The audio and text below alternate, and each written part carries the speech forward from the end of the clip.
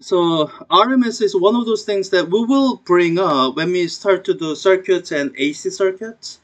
And it's something that you might have seen before. And I think it's good to have some explanation of it.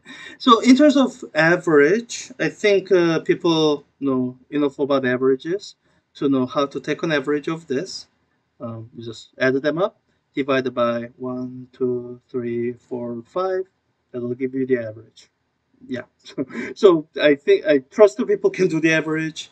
Let me do the RMS. It's a special type of an average that's often useful when what you're interested in is the squared quantity. So, if, for example, if you're dealing with the things like kinetic energy, that's 1/2 mv squared. So if you want to talk about average kinetic energy, what you really want is the average of this V squared. So that's where RMS quantities are useful. So when we talk about VRMS, each of these letters stand for something. R stands for root, M stands for mean, and S stands for square. And you kind of have to think of this as operations, starting with the one on the right. You square them first, you take the mean, average, and you take the root or the square root. And VRMS is the quantity that you get once you've done that. And this nice thing about VRMS is imagine taking this VRMS, RMS speed, and squaring it. When you've done that, you just undid the very last operation you did. So what you have is an average of a square of the quantities. So in a context like this, where you are interested in average kinetic energy, all you have to do is take this one number, RMS speed, and square it. That'll give you your uh, average kinetic energy. So in when we get to circuits, that's the context where we are interested in average power, and if you have RMS current and RMS voltage, that makes those calculations easy. So that's where you will see it. In the context of kinetic theory of gas, well, this is the exact reason why RMS speed is useful and maybe interesting to look at. So let me do that operation here. This is one of those things where,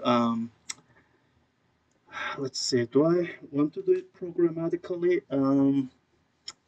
Let me see, speeds. Let me see if I can do this in Python. 6.6, 5.8, 6.4, 6.2, and 6.1. That's my array of speeds. So I could do it more efficiently, but let me just do it the slow way. So I can do square speed is, let's see. Let me see if I remember the syntax for speed and speeds. Yeah, okay. I'm beginning to remember my Python. Speed squared for speed and speed. Square speed. Okay, right. And mean speed. Oh, so I can actually just. Is there a function called the mean? Okay, good. I can take the mean of square speed. So that's mean square speed.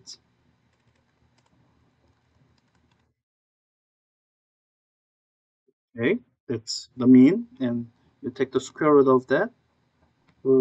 It's underscore previous input. Yeah. So that's your VRMS, 6.226. And um, what's nice about this particular number is suppose someone asked you what is the average kinetic energy of these bicyclists, and assuming they are identical bicyclists with identical mass, then all you have to do is do 1/2 their identical mass times VR mass squared. That'll give you their average kinetic energy. Um, so yeah, so I think that's the reason I wanted to cover this question, to talk a little bit about RMS speed that I don't think I've lectured on, so it was leaving some people confused.